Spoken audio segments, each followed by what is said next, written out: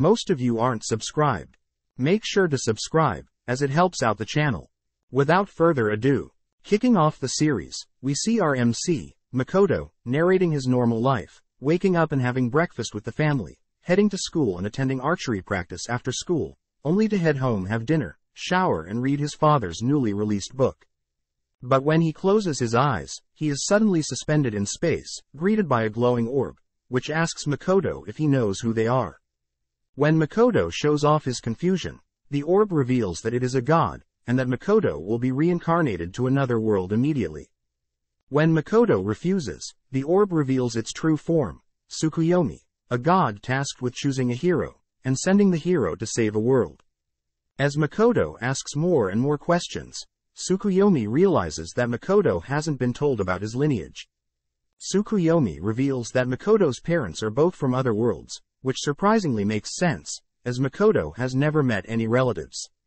Wondering why he of all people is chosen, he learns that his parents had promised a god to give over one of their children, and knowing that he doesn't want his two sisters to be put in a tough situation, Makoto agrees to be chosen. Promising to deliver a message to his family whilst he's gone, Tsukuyomi bestows divine power onto Makoto in preparation for his duties, but Makoto suddenly begins to disappear, as Tsukuyomi warns Makoto to be patient with the goddess he's being summoned by, as she can be quite tough to deal with.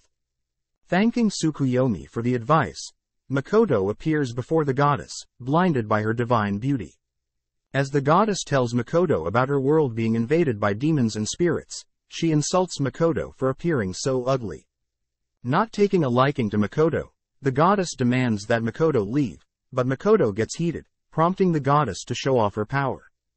Knowing she'll be fine without Makoto's help, she sends Makoto to the edge of her world, where orcs and goblins reside, but out of pity, she grants Makoto the ability to speak, read and write any language in the world. Just like that, Makoto is flung through the sky of this new world, fearing that he'll die from such a height. Suddenly Tsukuyomi appears, intercepting Makoto from falling further, and apologizing for the goddess's words, as he didn't expect her to outright reject Makoto.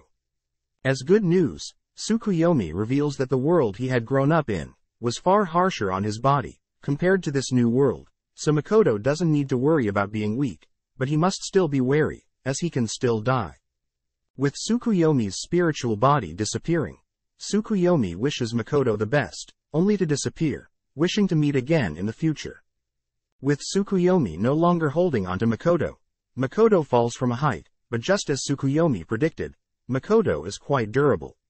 Since Makoto has nowhere to go, he begins wandering around for 3 days, unable to find any humans, animals or food. As night falls, Makoto begins to feel lonely, crying out for anyone, only to hear cries for help in the distance. Focusing in on the sound, Makoto darts in the direction of the sound, seeing a pig girl and a two-headed dog about to devour the girl. Dashing at the creature, Makoto gives the dog a light kick, but unknowingly his kick tears off one of the dog's heads, killing it due to blood loss. Stopping the girl from running away from fear, Makoto introduces himself, showing the girl that he's not scary. As they chat, Makoto learns that he is currently in the wastelands, where no humans reside, and that the girl's name is Emma, a Highland orc. Wondering if he can visit Emma's village, Emma reveals that she can't return home, as she's been nominated as a sacrifice. Apparently, her village has been plagued with fog, so her village has been offering sacrifices to Shen, as a means to stop the fog from interfering with their crops' need for sunlight. Thanking Makoto for saving her, Emma brings Makoto to a place where he can finally eat. Sharing the table with some boars, they both reveal how they heard humans are terrible people, but think Makoto is a demi-human, as he is so ugly. Seeing Emma levitating some bowls, Makoto wonders what she is doing, to which she replies she is using simple transportation magic. Curious if he can learn magic, he asks Emma to show him a spell, where she begins channeling a spell, conjuring a fire in her hand. Going after her, Makoto shockingly mimics the fire spell, only to be instructed by Emma to imagine the fire as a ball, which causes Makoto to shoot the fire into a nearby wall. Amazed at how fast Makoto learned the spell, Emma asks about Makoto's level, bringing out a scroll, as a crowd gathers, believing Makoto is at least level 100. Upon touching the scroll, Emma announces Makoto is level 1, offering to teach him more magic, to cheer him up. The next morning, Emma wakes up, spotting a letter that Makoto had left behind.